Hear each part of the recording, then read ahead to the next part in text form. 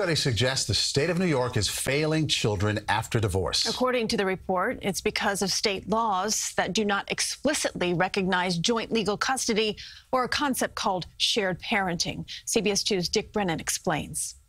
Divorce is already hard enough, but when you live in a state that doesn't recognize or encourage shared parenting, it can be harder. When a child loses access to a parent after divorce or separation, it's really traumatic. In a new report card issued by the National Parents Organization, each state was graded on how much its laws encourage parents to share the responsibility of raising their children equally. New York failed, the Empire State and Rhode Island being the only two to receive an F. Not only does this cause psychological damage, which I think we can all understand that would happen, but now there's a lot of studies that this causes physical damage. According to the organization, children in single-parent families frequently have behavioral problems, becoming pregnant as teens or committing suicide.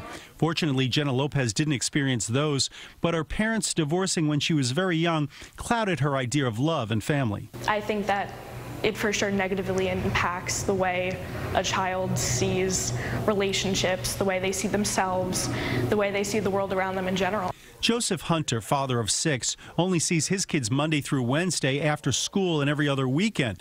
Becoming a secondary parent was never part of his plan. I had to fight a long time for that arrangement, and depending on which kid you speak to, that's not even enough time.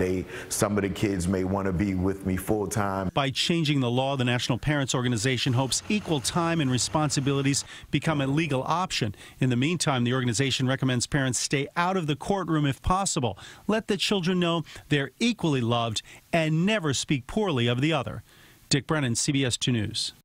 The National Parents Organization aims to establish shared parenting legislation in the majority of states within the next 5 years.